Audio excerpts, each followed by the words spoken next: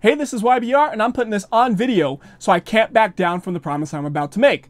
I'm going to make a video for every single game that is exclusively released on the Xbox Series X and Series S consoles. Why have I decided to do this? Well, really, it all goes back to Gran Turismo. Yes, it is Gran Turismo's fault that I've decided to do this. You're probably wondering, how in the world is that the case? So let me give you some background. As a youngin', I absolutely loved Gran Turismo's 1 through 4. They are classics to me. I have really fond memories of me playing that game. And in the original 2, I would try to do a license test and I would keep failing. I'd be like, Daddy, Daddy, help me. And he'd help me get past the license test. And it's just such great memories from those games. But I never really got to play 5 or 6 because I didn't have a PlayStation 3 when those games were actually alive.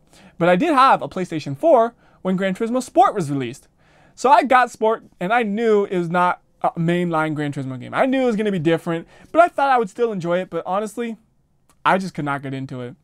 It just didn't have the charm that I remember from the previous games. But I really feel like the charm is coming back in Gran Turismo 7, which was announced to the PlayStation 5. Because in Gran Turismo 7, you got the things that I love. Like, you got the used car dealership, you got the car washes and the oil changes. At least I think they will. And I know it sounds dumb. Like, those are the things you care about? Yeah, really. I don't know why, but it's just the most zen and calming experience. You go through a used car dealership, you're looking through like 100 different cars, like, oh, look at that car. That car looks cool. You buy it out, and then you go and take it to the car wash, clean it all up, give it some fresh oil, and then you see how it drives.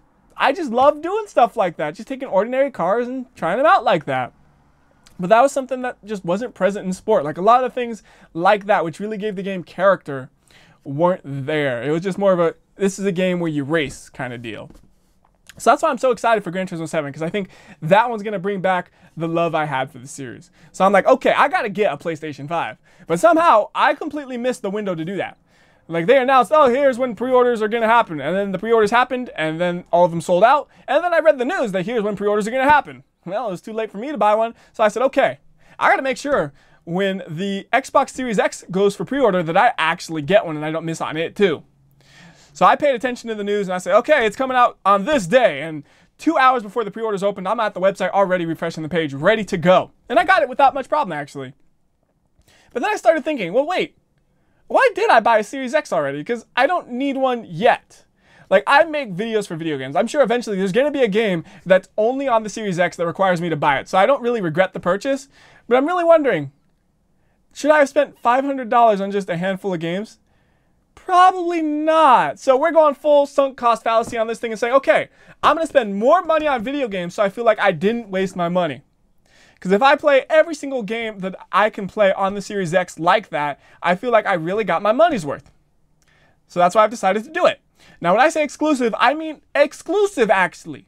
If it's on the Xbox Series X and the Xbox One, well, that's not exclusive. It's on 2 different consoles. Yeah, they're both Microsoft, but the point is I could get the same gameplay experience pretty much with worse graphics on the previous console, so the purchase wasn't necessary.